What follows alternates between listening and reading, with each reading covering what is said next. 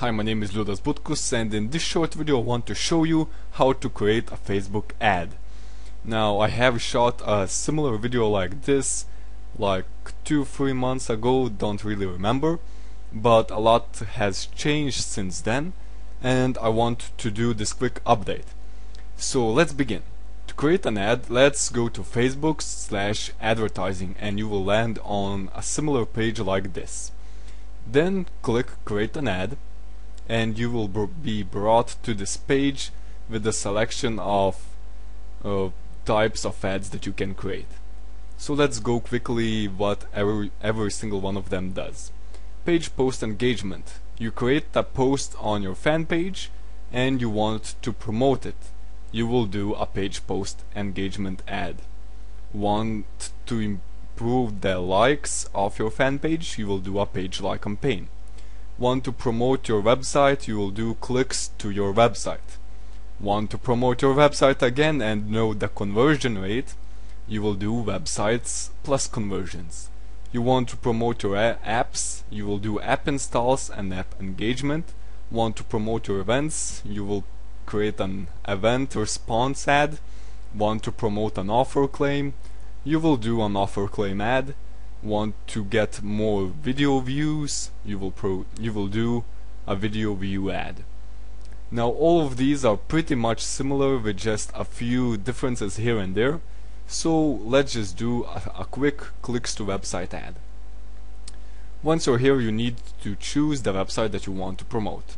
Let's choose the website that was already entered, which is my website, and you get to the ad management page. So here you see the URL that we're going to be promoting, and the first section is images. There are several functions that you need to know about here. First one, you can upload images from your computer. Next, you can browse the library. The library is the images that you have previously used, or you can then use stock images. What is stock images? It is a brand new function that you can use to find images to use in your ads. For example, you want to promote a marketing product and you want something marketing related. You just enter the word marketing and Facebook searches Shutterstock for stock images. It will take a few moments to load them, and here you can see this is a pretty neat image. Let's check that. When you see these images right here, you can see the watermarks. Those will not show in the ads, so don't worry. So let's check a few images and click done. So here you can see the images have been uploaded, and the last function right here is to reposition images. What does it do? So let's select this image, and as you can see, it doesn't fit perfectly into the image. So you can choose which place you want to show up in your ad. I like it this way, so let's check done. You can do this for every image that you choose. Now if your image is in the right format, you won't have that option. So let's just check that, and one image is still loading and we don't really care about that. Let's carry on. So next, what you see is the text and links. This is the place to choose your ads, where you want to advertise, and this is where you want to write your ad. So this is the headline, then you need some text, blah blah blah, call to action, tralala, and also you need to choose a fan page to connect to your ad. This is necessary if you want to use the mobile newsfeed and the desktop newsfeed ads. Without this, you won't be able to use these type of ads, and that's like 70% of the advertising that's happening on Facebook. So you need to create a fan page before you do any advertising. Next, you can see the call to action button. You can choose whatever you want, learn more, book now, whatever, and here you can see the button appear. Show advanced options. newsfeed link description. So this is the description that would appear right here. So let's just show you how it's done, and here you can see it should appear now. So here it is. So what if you don't want to advertise on mobile newsfeed? You just click remove and that's it. You won't be advertising to mobile newsfeed. Maybe you don't want right column, then click remove. Maybe you suddenly decided that you want mobile newsfeed, then you click add. So that's that. Let's go to the other options. First, you can see the custom audiences. The custom audiences is a file that has the email addresses or the user IDs of Facebook accounts in a specific audience. You can create that from your website. For example, you have a tracking code on your website, and whenever someone visits your website, it is put in that custom audience, and you can then advertise to that person. It is very useful, but it is one of these more advanced options that you have here. Next, you need to choose the countries you want to advertise to. The main one will be the country you're at the time, and you find countries just by typing them in. Let's say United States, United Kingdom, and we'll do a quick add right here, United Kingdom, and you can choose whatever country you want. You can also choose city, state, or just type in the zip address of bigger countries, I think. Next, there's the age range, and you can choose whatever you want, again based on your audience, etc. Then you can choose a gender, either all, men or women. Next, there's the language.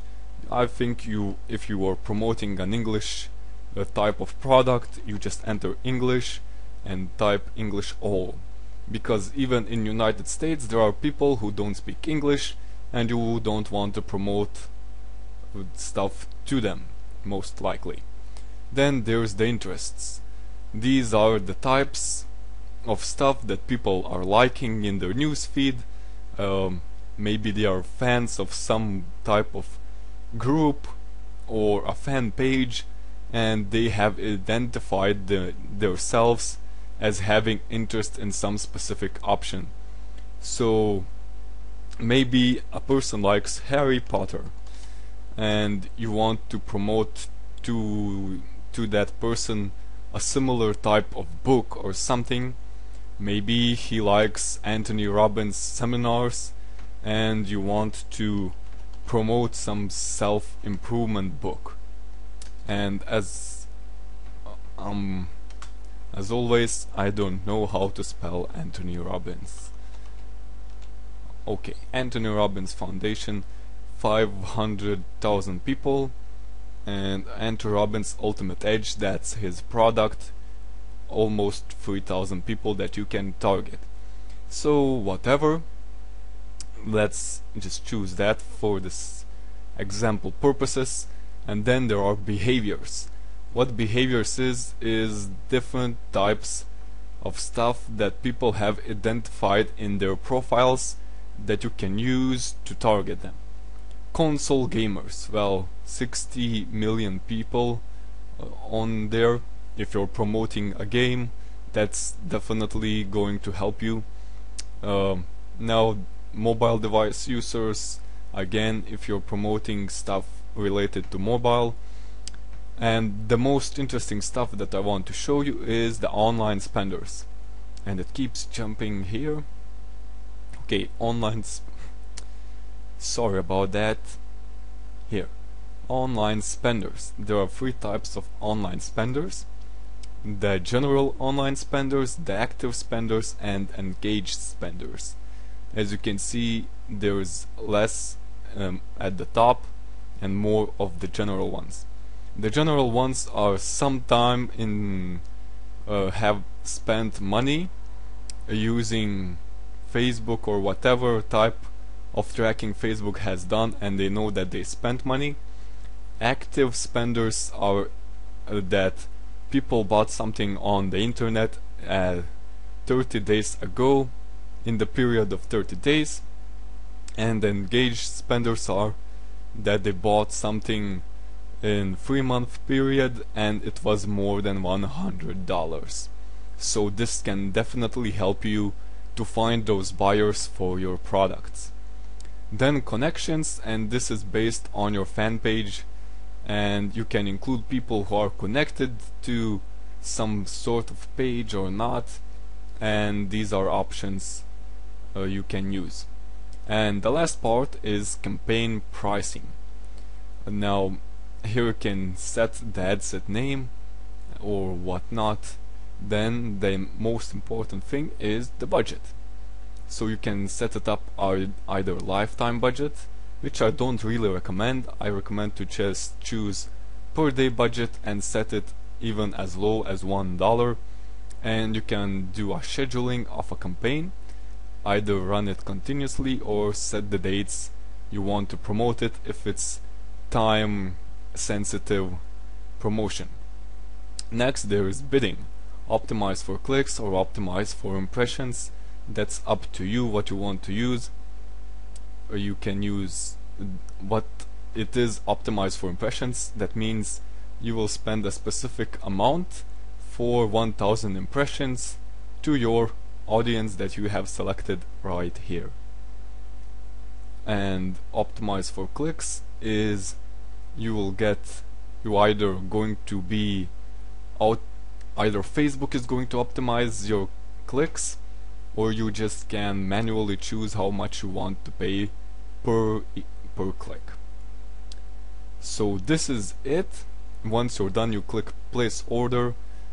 Facebook will going to review your ad, and if everything is okay, you're going to start your ad.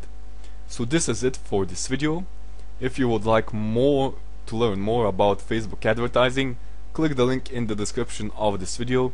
Sign up to my email newsletter and I will show you my whole strategy that I use for Facebook ads to generate clicks as low as 6 cents. You can definitely bet that you're going to do a good promotion with traffic cheap like that. So this is it, and see you in the next video.